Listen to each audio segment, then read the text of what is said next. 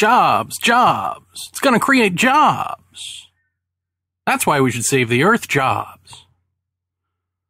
Just watched the first press conference for the Climate Crisis Task Force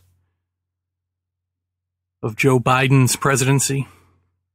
Joe Biden wants to make it all about jobs because that's the only way to apparently get the interest of industry and people at large, those who don't pay attention to what's going on in the world or believe it's true or want to believe it's true or are promoting that it isn't.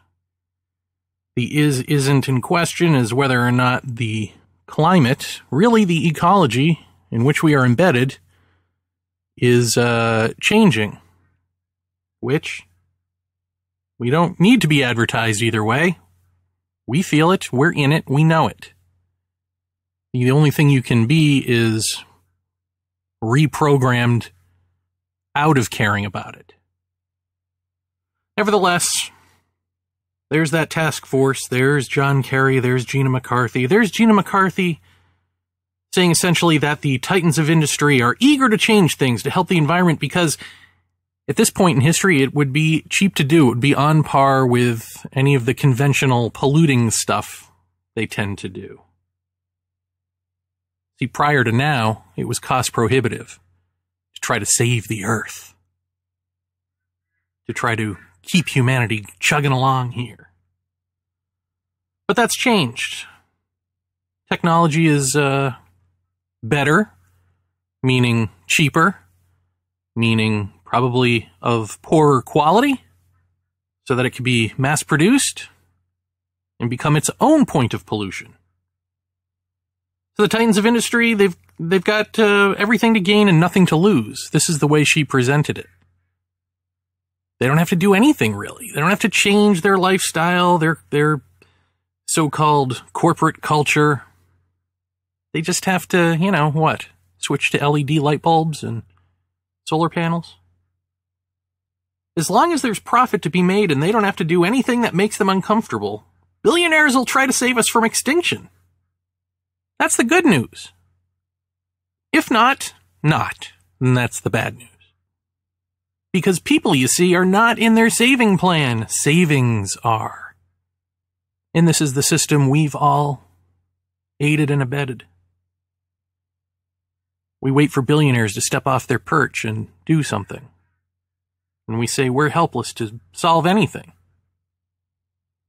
And on we go, living in this system that we are a part of, that we create.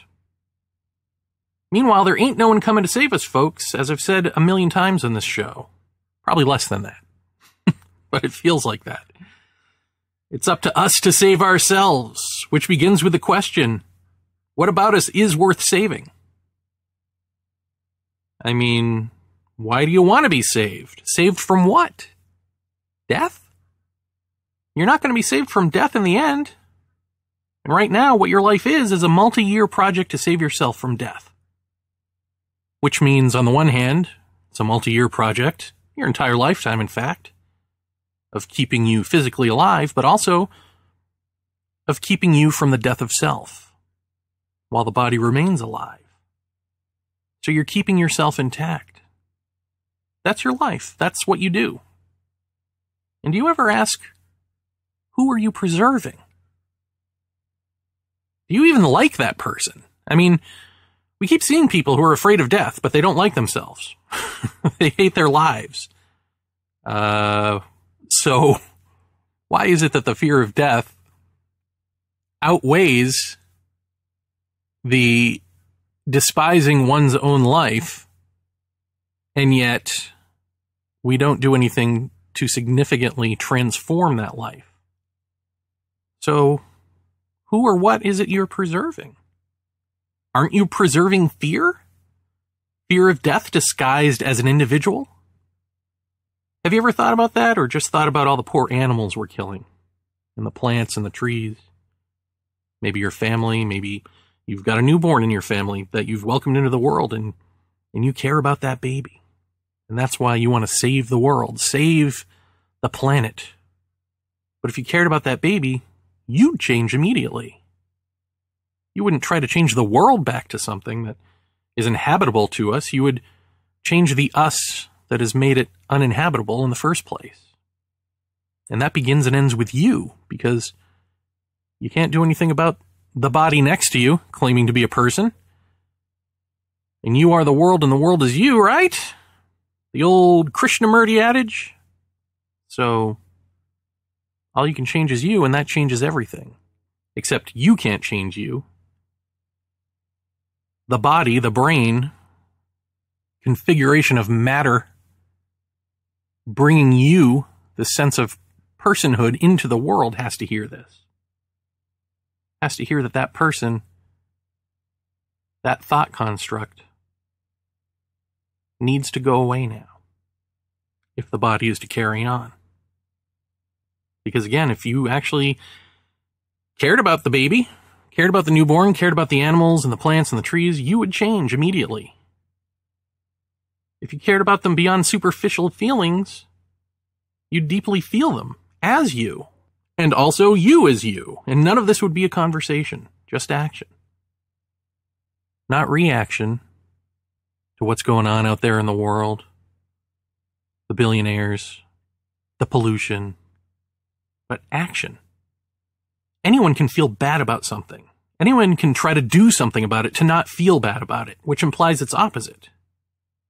Quitting. Because you can always quit trying when you get tired, or grow bored, or get distracted because that trying was a reaction, not an action. Reacting, which is how we live our lives, is a strain. It takes energy. It involves thought, confusion, problem solving, which leads to more problems for you to solve. A never-ending cascade of problems for you to solve. Why? Because you're thought. And you can't get there from here. You can't get to that solution through more of you when the problem is you. This is what you're anxious to preserve against death at all costs? Well, not all costs. I mean, if you're a billionaire, right, the cost had better not be financial. If you're of average or lesser financial means, the cost had better not be you. If you're a billionaire, it had better not be you too. That's the final cost. And it's the first cost. Some of you would put your lives on the line, your actual physical lives, to save a whale, rather than change the mind so that there is no discussion of saving or wasting, because the so-called new mind, it's not new, it's eternal, but that mind is not confused. It's not reacting. It's not controlled by thought. That mind is right action. It is nature. If you want to be the flow, man, stop being a water dam. Look, I made it into a little kid's rhyme for you. To stop being the dam, stop wanting it, and stop trying to do anything about it, or with it. The dam breaks when the dam stops being a dam. Being a dam is your action, and that includes the action of trying not to be a dam. See? It all gets incorporated into your life. Your life is a dam. Hot dam. Just see this. It's all clear and obvious. So do nothing with it. Let the realization wash not over you, but wash you out. And when I say let, I'm talking to the brain. I'm not talking to you because, again, you're in the way. You're the dam. The brain is building you. So brain of listener, let the realization that the listener can't do anything about this and must dissolve for real change to be the case. Let that realization wash the listener away. What we call climate crisis isn't Earth reacting to you, though, even if you're in reaction. Earth has no doubt, so Earth isn't reacting. Earth has healthy action. Earth doesn't have confusion. If we're unhealthy, we may pull focus to what we're doing because that's part of health. And Earth responds with healthy action. And so if we experience that as a crisis, that tells us who we are, not the state that Earth is in. It tells us who and what we're trying desperately to preserve. Now, hearing this, you may feel depressed. It may make you sad. It may make you feel guilty. But look at what those things are. What are they? Those feelings. I mean, where do they come from? Where does depression and sadness and guilt come from? Don't they come from a state of perpetual helplessness? As if feeling those feelings is enough, or feeling those feelings is all you can do, so you just feel them, or you try to block them out. So how you feel becomes the thing that you're preserving once again. That's perpetual. How you are, who you are, is what you're constantly preserving. So if you are in denial, of course, of what you're doing to the world, as you are currently, when you hear it reflected, it is offensive. And that offensiveness, if you internalize it, becomes depression, becomes guilt and sadness. And if you reject it, you become hostile toward me. You get mad. Or you cut it off immediately because you don't want to hear it. These are the ways that we react through feeling, so that we do nothing in the world except react.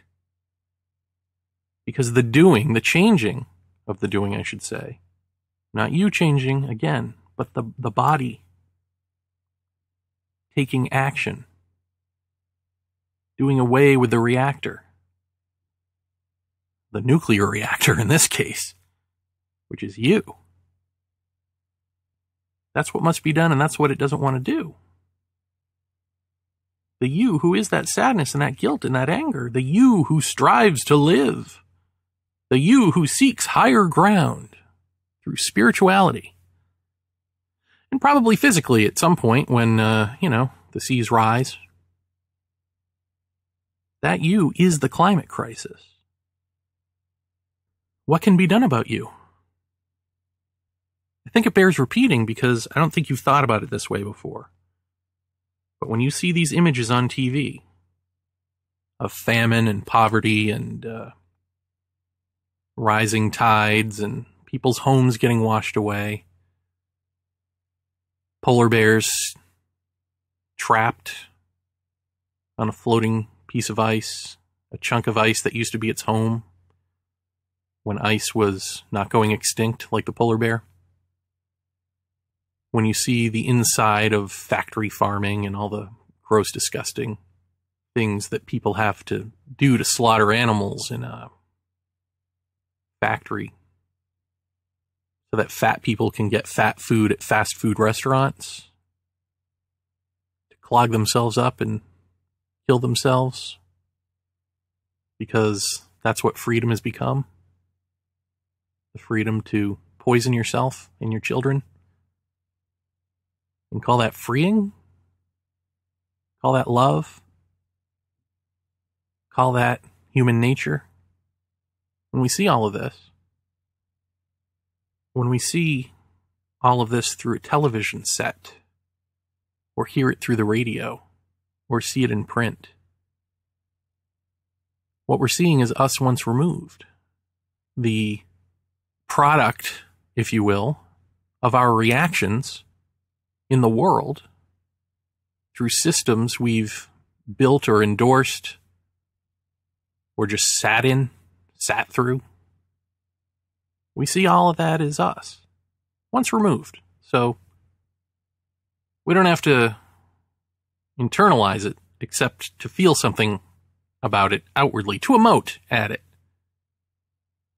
To feel that sadness or whatever it is, whatever it is we feel. Of course, some of us do internalize it, and then we don't know what to do. And maybe we turn to drugs. Maybe we turn to video games. Maybe we turn to that fast food. Maybe we adopt way too many pets, and we become crazy pet people with 1,000 cats running around, or dogs, or whatever it is. We try to hoard to save. We become saviors. Really, we become hoarders. And when we do that, we force those animals to be like us, to be extensions of our reaction, of our failed systems, in the form of civility, right? We must train them to live properly in our sphere of influence. They're as free as we are now, which is to say they're not free at all.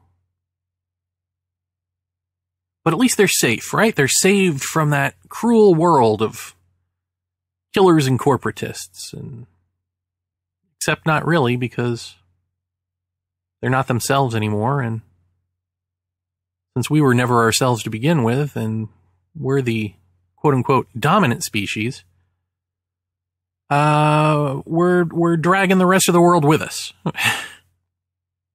Preceding our extinction will be everyone else's extinction. At least that's the way it looks, but of course, Earth being Earth, looks can be deceiving. The short term can look a certain way, but she's not on our timeline. The long term is if we, who are the ones gobbling up the world, refuse to stop, refuse to transform into beings who do not gobble up the world, but live in balance with and as the world, then Earth restores balance. And of course, a lot of those species we've already destroyed. They've already gone extinct at our hands through logging and through fur trades and ivory trades and whatever trades, through building houses where their homes were, animals and trees and plants. Because we're free, right? We're free to do that. Got freedom on paper. And they're the paper, those trees. So those animals and those trees and those plants may not come back, but life goes on. The forms change, but the formless awareness behind those forms, through those forms, that is those forms, mysteriously produces other forms. And we can view this as like an instantaneous physical transformation or evolution or however our westernized thinking makes sense of such an event. But if you pull out into timeless mode, really it's just the changing of colors as we perceive ourselves moving over them and through them on a multicolored quilt. This age ends, another age begins. We call that evolution, but it already exists. These are just colors. Colors on the fabric of reality. Now, saying that has its appeal to people because a lot of people want to believe they're once removed. Just like the television and spirituality, we want to believe we're once removed. Just knowing that is enough. Knowing that there is a timelessness, and in that timelessness exists all time. And so us moving along in time is an illusion, and the real thing is the timelessness. Well, no, all of it is the real thing. And then what's important about it, the meaning, is who are you? Who are you moment to moment? Who are you right now in this climate crisis that is you? Well, you're you, and that's a problem. It's a problem for you. Individually, it's a problem for you. Socially and globally, it becomes a problem for Earth, and that's why she must change her colors. Not like a chameleon hiding, but a transformation into something more beautiful. Some place where the self-identity of wholeness, once again, has the ability to blossom and flourish. That was our charge. That is our charge. But instead, we try to take charge. Do something about it. Form coalitions. Try to convince the captains of industry that this is good for their bottom line. It's at least just as inexpensive as, gas and oil. Look how cheap it is now to save everybody. Isn't that amazing? Let's do it. Let's get on this. We're on it. And what will be interesting about that is if the titans of industry truly do change their tune, that means they're not going to be promoting that climate change isn't happening. They're going to be promoting that it is, and that here we are to save the day. So what do you do with those tens of millions of tens of millions of tens of millions of people who bought into their garbage? Are they all of a sudden going to wake up and go, huh? Were we lied to all these years? Is climate change really happening? Probably not, because they're just going to move on to the next thing. Because again, climate change, climate crisis, was never the issue for them. That wasn't the thing they were in denial of. That's just a symptom.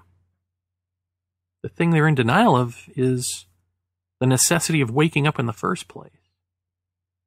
And it's easier to be in denial of that when you have a Bible telling you that ain't the way to go anyway. The way to go is just to believe in this Jesus over here. This dead earth, these hollow grounds, they're yours to stomp on. Animals are yours for the crushing. Women are yours for the enslaving. Don't even get me started on black and brown people. Red people? They don't even enter the conversation, do they? There's way too much guilt about that. The original sin of America. So much so that we'd rather argue about whether or not Indians were better off after 1492 than before. I see that same thing playing out here in Hawaii where, the sovereignty movement is a thing. And you'll see white people online saying, and some Hawaiians agreeing with them, the Christianized Hawaiians will agree with them, as they've been trained to do, that Hawaii is better off. Because what was going to happen anyway? Wasn't someone else just going to come along and conquer them? Conquer the islands? Conquer the people? Conquer? We tell ourselves whatever it takes to not feel bad. Or if we feel bad, if we feel guilty, we try to do something about it. And again, both of those are ways for you to feel something, to react to that feeling, which is once removed from the actual issue. Which is, none of this would be an issue if you were living in right action, not reaction. If the you of the brain body didn't exist anymore. If thought itself understood its limitations and gave way to the limitless, instead of replicating the limitless through words like freedom. Being free isn't a kingdom. Freedom. The animal kingdom. Freedom. Our words indicate something, folks. They tell us how healthy we are. From the word go. Hey, wait, that's a word. So yes, Earth is changing. Climate is transforming. Species are reforming their patterns of behavior. The flight of birds and the such. They call it adaptation. It's transformation. They've been trying to adapt to us, to accommodate us, because we've left them no choice. This freedom we're talking about is our freedom only. But all of that is short-sighted. In the long expanse that Earth plays in, we can see that that these reformations to accommodate us only happen for so long, and then the big change happens. And when it happens, we'll be baffled, as we talked about in previous episodes. Where did this come from? And you're not going to survive it with guns. You're not going to survive it with freeze-dried ice cream in your underground bunker, your safe room. There is no safe room from complete change. All of this is your safe room. As awful as it feels, that is your safe room. You're sustaining your sense of self, the strain against what is what you would call a safe room. This sense of false autonomy, false individuality. You're a form representing a flux of consciousness in the form of thought. I know that's confusing, but that is what it is. And all of that is limited. And then there is the limitless, which is the consciousness in which all of these forms, all of these streams of consciousness from whatever species, dance in, play in, destroy in, exist in. And that's authentically you. That's what we talk about when we talk about the real, beyond the illusion or beyond the facade. There are several facades, all of them illusions, all of them thought. The individual, the archetype, the collective, the enigmatic other in the form of the paranormal. These are like dust in the breeze. And the breeze is the thing, and that thing is you. And there's no such thing as things. So it's actually movement, aliveness, impersonal love, truth.